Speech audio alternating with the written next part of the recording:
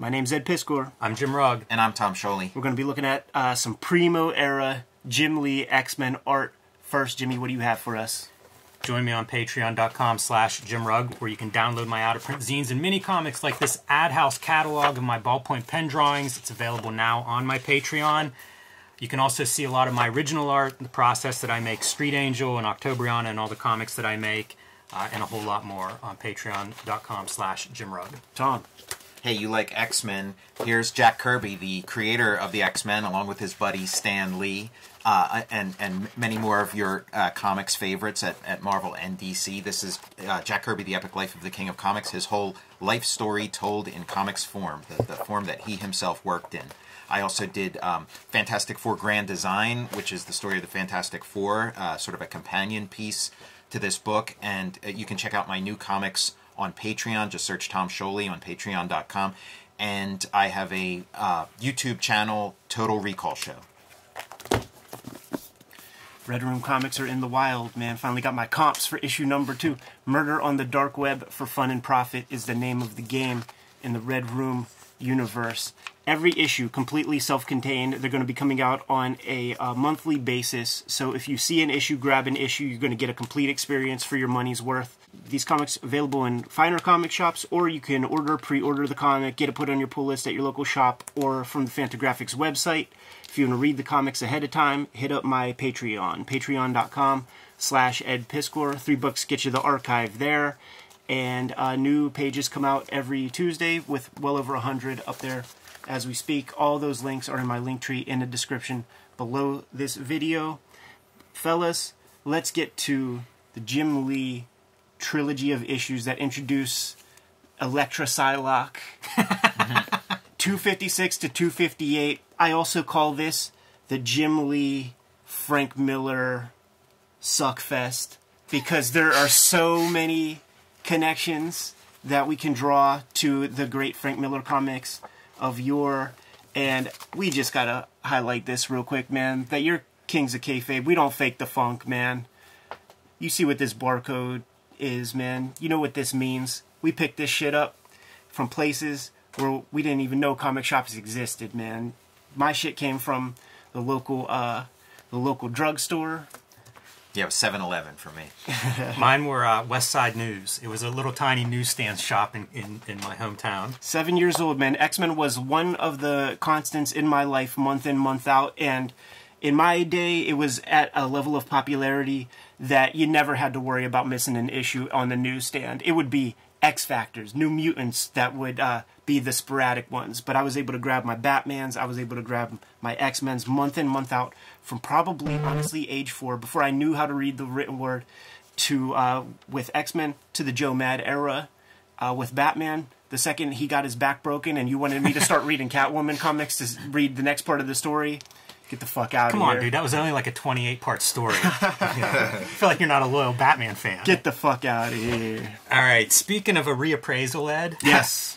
I bought these off the newsstand as we established. I thought these were really cool. Rereading them this week, I hope I never read another Chris Claremont comic. These are unbelievable. And, you know, you mentioned reading them before you were even really a reader. I feel like you could actually damage yourself. It reminded me of Billy Madison at the end whenever he's like, we are all more stupid for having heard your answer to that question. That's how I feel after reading this. I would rather do drugs to destroy brain cells than read more of these comics. Horrible from a reading experience. It's insane, right? Like, Chris Claremont built a new wing on the Marvel offices with his work with, you know, John Byrne, that early era, up to the Dark Phoenix, maybe and beyond, and really established, you know, X-Men as the primo comic for Marvel Comics. But then with that name equity and with the trust that editors give you, because editors can't do what you do, you know, and they don't know the magic, right? So you establish all of this. Well, let's get a couple more bites of that apple. Let's create a new comic. We'll call it New Mutants. Let's create another comic. How about a Wolverine comic? How about a few miniseries every fucking year?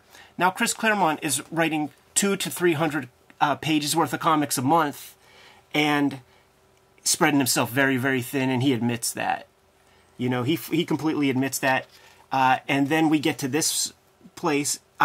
What it reminded me of is like how much the art floated my interest. Sure. Yeah. At this time, man. 100%. It was like all about the drawing, because even like this Tom Orzechowski lettering is much smaller than your typical comic lettering from this time, and the print is very smeary and kind of hard to read.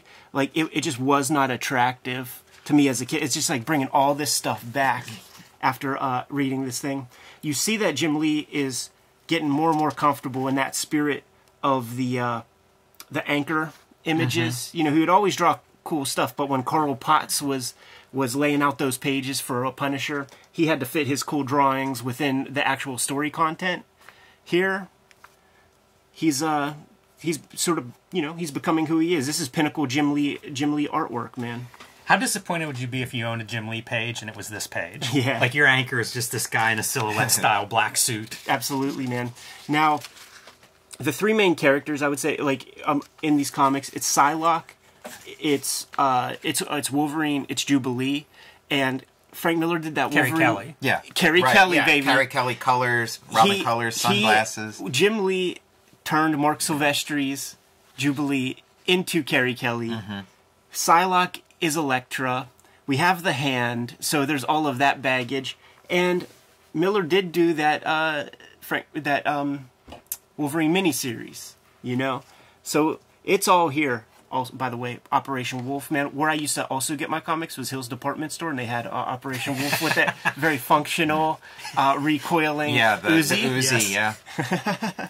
With the little red button grenade launcher. Yeah. All right, man, so we are launching into Chris Claremont universe right now, where nothing you read is reality.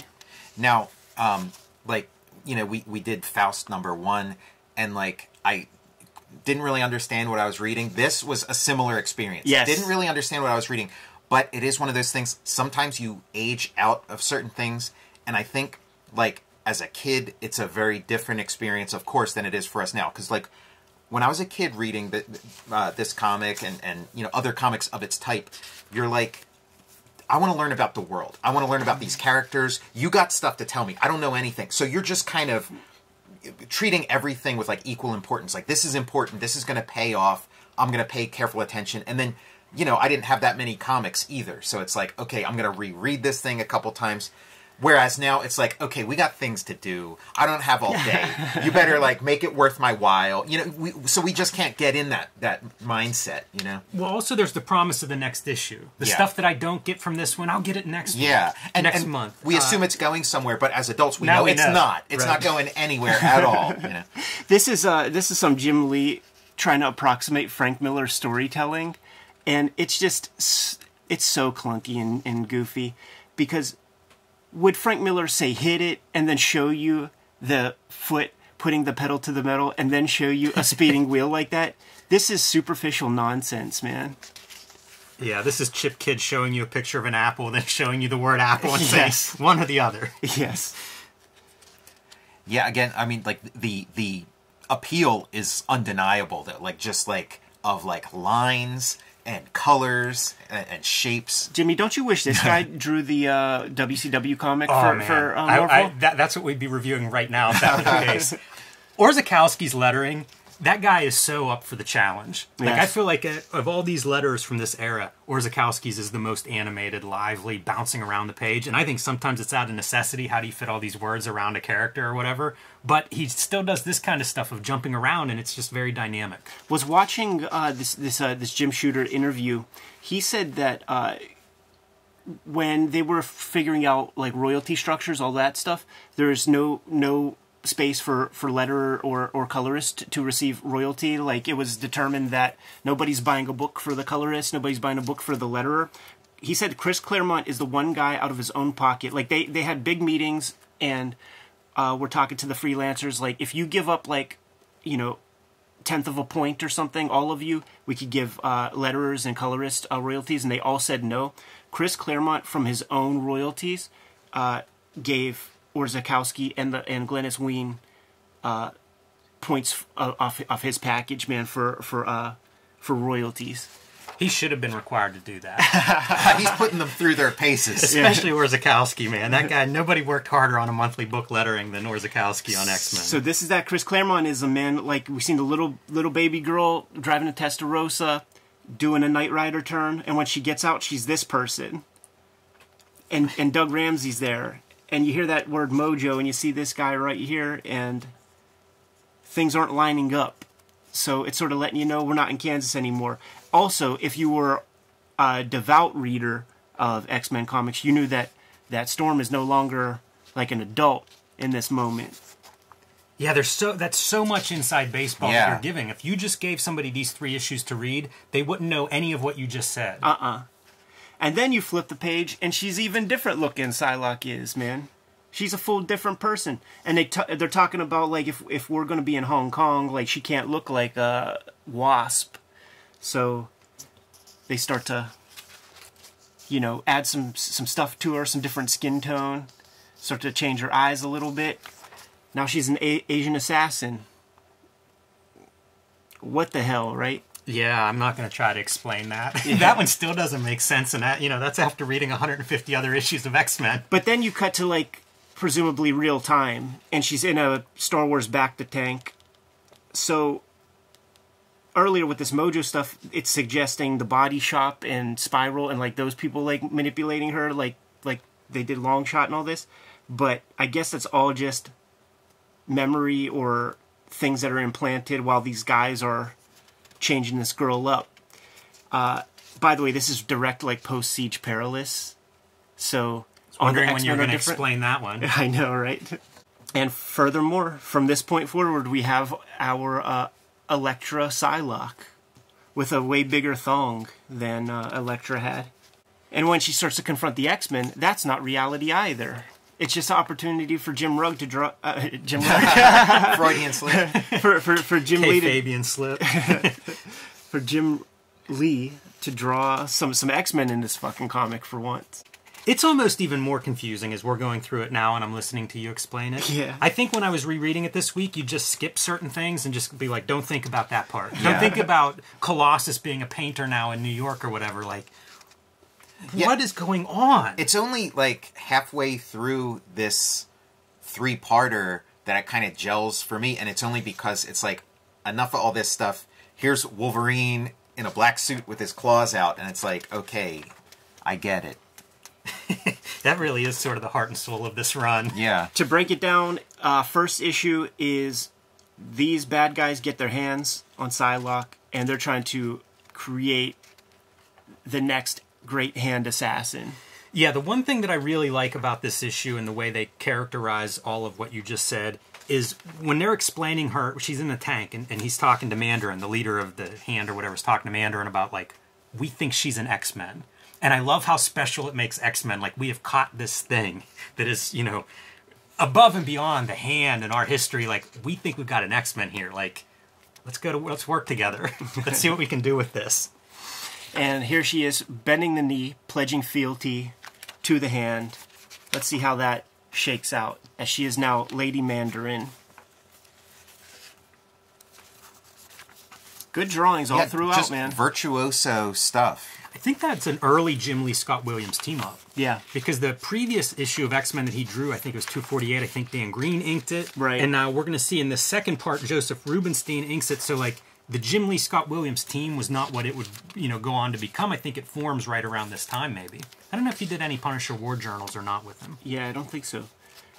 Even stuff like this, like simple story panel-to-panel stuff, is confusing if you don't have the writing in there, where you see her on the ground, beat up, and then very next panel, she's just standing, holding the guy. It was just an illusion?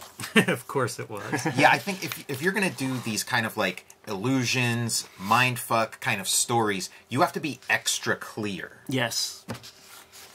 Yes, and I don't know that that's very possible in a Marvel method. Especially in this era of Claremont. Like, it's just so much is happening. I don't know about Clarity being one of them. The surprint backgrounds are like Frank Miller Wolverine miniseries stuff. You would see that a lot there. I really like that Yeah. panel. That might be yeah, one of more my Jansen favorite than panels anything, of the book. Just that matchup too of the blue and pink is very pleasing to me, Yeah. especially for a background. It's great for creating that depth. There's some interesting wash thing happening too with the dots. So yeah, here's Carrie Kelly Yes. wearing the Robin colors and the Carrie Kelly shades. And just like a Absolutely. really nicely drawn Wolverine, well attired. Like Wolverine keeps having all these like great costume changes through the story. All I think to kind of set up when he does kind of like burst out in like a superhero outfit. And Chris Claremont just can't give you something regular, man. He's got to add more baggage. So now we have the ghost of Nick Fury and I think Carol Danvers. Yeah, that's right. Tagging along. It's so ridiculous. What the hell, man? I do like this Jim Lee drawing, though. There's definitely some stuff he's doing in this 3-issue arc that I don't think becomes standard Jim Lee, part of his practice. True. Certain rendering here and there, maybe an angle that we wouldn't see very often, and it stands out. I love it. There's even little bits where my mind goes to Kevin Nolan. Like Oh, this, that's interesting. Like this Jubilee face. I was going to call out Golden again. I know Yeah. that we mentioned him definitely already, Golden. But Definitely there are panels Golden. where, like, we were critical of Joseph Rubinstein inking Golden on Micronauts, at least I was. And I feel like here, Rubinstein is now employing a bunch of Golden-isms on top of this Jim Lee art. Well, this is like 8 or 9 years later, Sure. so he's kind of figured it out. The Jim Lee Image Comics establishing shot. I know exactly where this scene's taking place now. To me, anybody who like ever had a comic on newsprint never looked as good as when they were on newsprint. Yes. I feel like everything that Jim Lee's done in like the past 20 years, if you give it this kind of printing, it's going to take it to another level.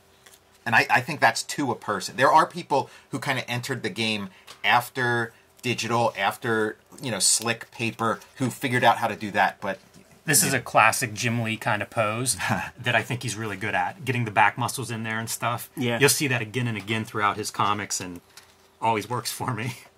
Back muscles are hard to do well. Yeah. Yeah, for sure. He'll do this a lot too, man. We have the naked steam bath sequence with the head cocked up. It's California boys, man. Fun in the sun. What a wild page to think about Jim Lee. I can't imagine him doing something like this ever again. Just some kids on the street. Couple comedic bits here and there throughout the set, but he really amps up the Carrie Kelly energy with Jubilee in such a big way throughout this whole thing. yeah, I think on that page we're seeing like a little like Keith Giffen, John DeMatteis, Justice League kind of stuff, like the goofing around kind of superheroes. Right, yeah, with the facial expressions and stuff. And doing the plots. Right, exactly. So then you flip the page.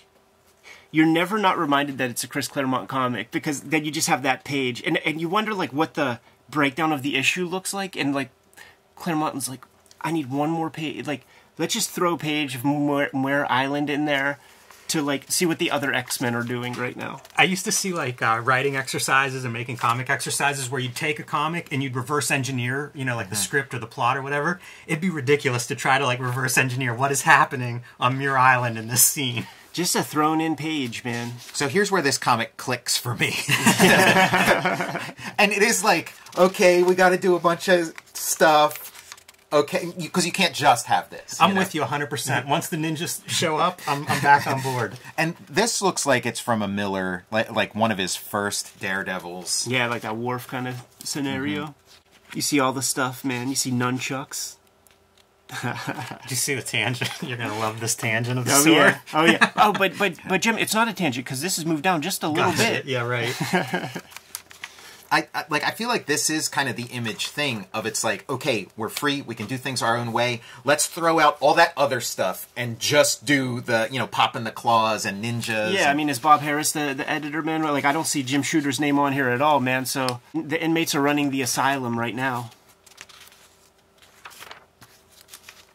Got our confrontation between Lady Mandarin. And here's the other ridiculous part, right? She is so clearly changed compared to the little pink-haired Psylocke that we've seen back in the day. And Wolverine's looking at her and saying, what, the face?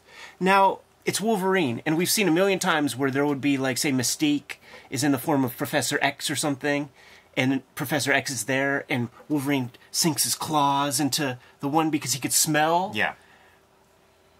Why don't you just say, like, you smell like Psylocke, or, you know what I'm saying? That ain't right. She's clearly changed. I like this pink over here. This energy colored, yeah. All right, man, let's wrap things up, right? There are a lot of dangling threads. We're going to tie it all back together. Plus, Scott Williams is back. Now, this is the stuff that would make Jim Shooter go insane, man, because we have, like, our meditating Wolverine here. Now, we're supposed to just know that this silhouette in the back of the tank is Wolverine. It's never, like, established visually once. You just have to... Every time you see this guy, it's just a little stick figure. Even this, you can't clearly tell that that's Wolverine. I wish this was the only problem with it. And once again, we're getting into more psychological warfare, more headspace, more astral plane bullshit.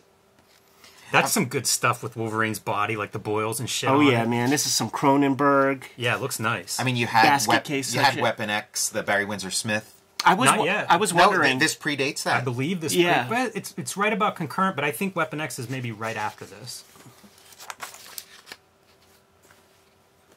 And then my evidence for that is the lack of, like, wires and bubbles and stuff in the water. This feels like something. Is this a famous image? Is that being pulled from somewhere? Yeah, I don't know about that, but I do think that it's real sharp how Psylocke adopts the same pose. You know? Yeah, that does look good. That's like the closest thing that sells you on the fact that she's, like, inside his mind at this moment or also, whatever. the choice to use screen tone on that Psylocke drawing, like, I always wonder what inspires those kind of decisions. This is some of the best Jubilee firework work in... I think Jim Lee kicked ass with Jubilee. I love all of this, like her acrobatics bouncing around and stuff. Through the legs. Like, that's the most Carrie Kelly piece. I feel like I've seen that in Dark Knight Returns, that pose. That's interesting. Like her hanging onto, like, a pipe or something as she's, like, falling out of a building. It reminds me of Extinction Agenda. Like, she's pretty animated through the Jim Lee parts of that as well. We're building to that, man. Like, if you remember his issues of Extinction Agenda, it's Wolverine, Jubilee, and Psylocke are they happen upon Genosha together. So this is how we get them together in order to make that stuff happen. I think when we were looking at the Jim Lee Artist Edition, some of these pages were in there, and we got to see the screen tone on this blazer. Yeah, here it's applied diagonally. And what do? They get hold of Jubilee, and then they turn her to, like, a geisha. They just force her to wear geisha gear, but not before we go back to Moira Island and set up some more dangling plots that we might be able to pick up in a deadline crunch next month. And Banshee, like, any writing, the more you write about Banshee and his sonic scream, the lamer he becomes. Jim Lee drew the best Banshee hair, though, for my money. We're looking at this from, like, a storytelling perspective, a clarity perspective, and it's, like, just not doing so great on that. But you just think about the stuff that's a little more intangible, like all the gear he's designing, all the costumes, all the bits of technology, and, like, that's where the real effort is going, and that's where, like, the innovation's going. And I do think, like a child's mind or like a young adult's mind is going to be a lot more tuned into that stuff. So soap opera is a term that's always brought up with these comics, and it's pieces like this that really kind of, like, sell that. And that term would be in the letters pages all the time. And my mom was watching her stories around this time, and this is way cooler than Victor Newman at the makeup factory doing his thing, man. But still with the psychic weirdo shit, like, we have Legion, and then his face just changes. Now, if you read the old Sienkiewicz New Mutants issues, you sort of get the multiple personalities and how he could change his look. But, like, you're given none of that. And all that stuff happened 6 years ago in New Mutants. Like, Claremont is just, like, in his own world, man. It does feel far out for, this is a fill-in, essentially this is a fill-in artist, and then he has to attend to all of these characters and subplots. Here's the Jubilee as, like, subservient geisha girl. So in all 3 of these issues, there's been, like, psychic warfare that doesn't have anything to do with the real world. It's all headspace stuff, man. And it's well established. Wolverine's the steel trap with the mind. She's trying hard to get inside the head, but stick figure Wolverine in the back to tank is fighting it every step of the way, and he gets help from the ghosts that he's been carrying around with him for a couple of issues. It's Chekhov's gun. Yes. All the plot threads converge. Claremont's ghosts. And it's the ghost of Nick Fury that's, like, shooting the tank open. With ghost bullets. Oh, my goodness. And this is another Chris Claremont-ism. The girl characters are all, like, you know, Luke Skywalker, or, you know, they have this, like, inherent major potential that comes out in glimmers and little spurts and fizzles, man, and needs to be harnessed with the school. And it's never established any big moment where, like, you know, Psylocke throws Wolverine down at the feet of the Mandarin, but then you turn the page and now she's going after the Mandarin, and it has to be explained on the very, very last page that all her sense got knocked back into her. Yeah, I'm just thinking, like, from a kid's perspective, it's like, there's something going on here. There's a lot of people very, like, involved in a lot of different plots and things. Like, this is, if I just spend enough time and enough money with this series, I'll eventually be in on it too. That's not far from how I felt as a little dude as this stuff kept going on, because I was young, and I just automatically assumed that I'm just not getting it. Mm-hmm. There's a real Stan Lee writing what you see. Yes. Throughout this dialogue, right? Right? I'm looking at the page, I think before that one maybe. Yeah. Whenever we see Wolverine, you know, coming up behind him, and he's like, you were shamming, Wolverine, feigning defeat. It's almost like, let me literally describe everything that is happening as you're reading it. And thankfully he does, because I wouldn't be able to explain any of this if he didn't. Yeah, totally. But it's such that, you know, the thing that Stan Lee is often criticized for, Claremont does the same thing throughout these X-Men comics. And here's where he's going to add a little drama to the mixture, because Psylocke is a psychic warrior. So Jubilee is suggesting that, you know, this could be a trick. You know, she could be pulling a swerve, man. Yeah, I love that Jubilee hates her. Yeah. This is Inception. Maybe they're still in a dream within a dream. Excellent lighting on a lot of these images that Jim Lee is putting down, man. It's such bizarre dialogue. The brakes are off, Bets. All my inner ghosts and demons are running free. I doubt even Charlie, old Prof Xavier himself, best skull scanner of the breed, could handle that mess. It is an exercise to read this stuff. Chris Claremont, I'm telling you, man, he's that way in real life. Like, when you have a person who doesn't say that something is a blank slate and that it's a tabula rasa, like, you're just going to get that kind of dialogue treatment. Is his house his sanctum sanctorum? I'm glad that you pulled these, Ed. This is something in my mind that was very different than the reread revealed to me. Yes. But it is some of my favorite Jim Lee. Yes. There's some really cool stuff in there, especially for... I grew up loving... You know, Wolverine was my number one guy at the time, so kind of a soft spot for this stuff, and Jim Lee makes him look great. But it's kind of cool historically to think about. This is Jim Lee showing up. This is his first really big, I think, trial of like, hey, do you want to draw this book? Give it your shot here. I don't know, man. I enjoy that. I like seeing these guys that are just like going for it. Yeah, it's a great eyeball massage. There's just like a lot of things to look at. Man, there's a lot too. Like thinking of it from like, okay, you're going to draw this in a couple of weeks while, you know, on top of your Punisher assignment or whatever your busy schedule is. There's so much in each of these issues in terms of how much is drawn, how many characters he's juggling. All of those subplots that we were kind of laughing at, they're like 8, 9 panels a page of like, here's 7 more characters, Jim, handle them. A lot of pencil mileage. The reread of this really did remind me of the fact that I was buying this on the strength of the artist, and we were sort of, you know, like hard on these guys about you know, the editors switching from Claremont to the artist, you know, to Jim Lee calling all the shots. I was buying this on the strength of the artwork. Silvestri was getting that ball rolling for me. And then when Jim Lee popped on, it was like, it really was kind of all about the art, because that story, Byzantine to say the least, man. I love that Silvestri stuff. Yeah. That's a real strong run in my mind.